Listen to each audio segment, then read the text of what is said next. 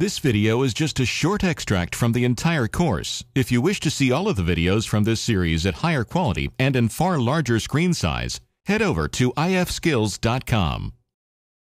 We've got our photos and we want to see kind of what we can do here. In the template browser, you got a lot of stuff. You have an HTML gallery default.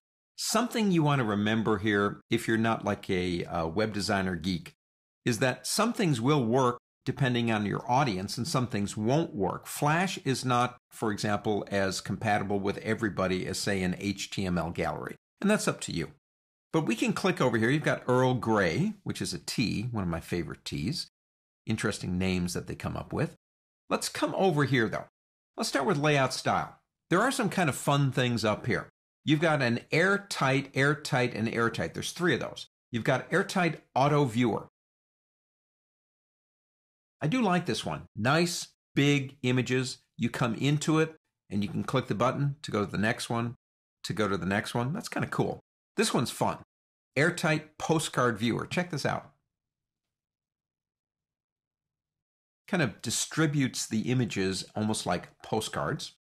You've got the Airtight Simple Viewer, which is actually a nice one. And then you've got Lightroom Flash Gallery and HTML Gallery. Let's go back to something like Earl Grey for now. You can also find more galleries right over here. And as this program evolves, there's more and more stuff out there. Let's close layout styles and get into site info. Now in site info, and understand, depending on your layout, you're going to see different things over here. We have a site title, and we could call that, and we can change the collection title, My Photographs. Let's call that Flowers of Spring. Be careful on one thing. This is kind of like an aside.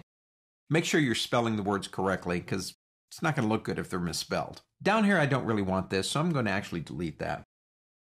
And we've got contact information, and that would be Andy Anderson. Now for the link, I'm going to strip off the word user at domain and type in my email. Make sure you leave the mail to and the colon there, or it's not going to work. Let's go ahead and close that out. Go into color palette.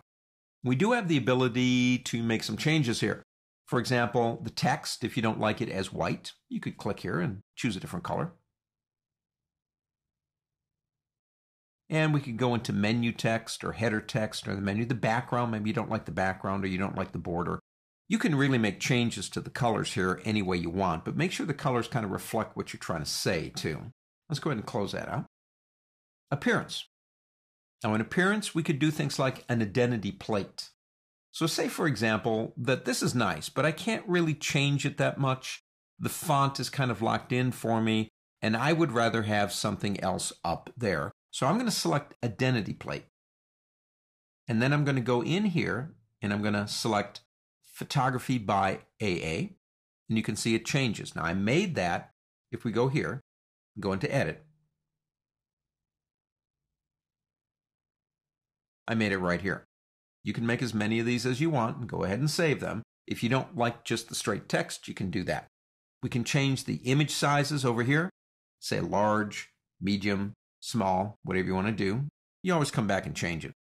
Over here on thumbnail images, maybe those are too big. So I can go to medium and it'll re-render it and make them smaller. You say, well, no, actually those are fine the way they were. And so we'll take that back to large. The nice thing again about this is non-destructive. No matter what you do, you can always change your mind. Let's go ahead and get out of appearance and go into image info. This is metadata that is put in the images in the library module. Things like titles and captions. If you want them, you've got them. But you can also click here and change it to something else. But remember, this is metadata that we talked about in the library module that will be added to the image if you want to. Now, I don't have either one, so I'm going to go ahead and turn those off. Output settings. What do you want your images in terms of quality? Quality is important in the fact that the higher the quality, the better the image, the longer the load. Now, we have an 8-second rule. In other words, we have very little patience. 70 is actually a pretty good number. That's the default. If for whatever reason you feel the images don't have the quality you want as you're looking at them, you can raise or lower that number. What kind of metadata do you want? Typically, copyright only is going to be fine here. You can put on a watermark if you want to. So let's go in and maybe use my AA copyright proportional. This would be useful if you're working with a client that you want them to see the images, but you don't want necessarily for them to get the images yet. And these are web images, I understand that. But they will basically change, and you'll see the copyright come back and forth. Now I'm going to turn that off. I don't want that. In sharpening, basically we're saying to the computer, the images need to look a little bit sharper on the screen. Now, standard usually is probably what you're going to use in most cases. However, you do have low or high. They do change the image. They do make it look more contrasty. So that's up to you. I would suggest probably in most cases you're going to want to experiment and see what you like. If you don't, you can always come back and change it.